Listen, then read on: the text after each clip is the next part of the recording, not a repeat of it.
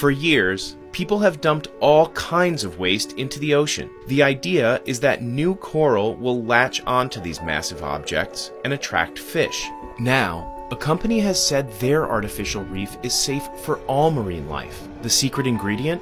It's made from the remains of the dead. Larry Beggs and his team at Reef Innovations designed this bottom-heavy reef ball to withstand violent sea currents. A company called Eternal Reefs uses Larry's creations for their memorials. The families mix cremated remains with concrete. Families take their finished reef balls out to the open water and drop the memorial down to the seabed.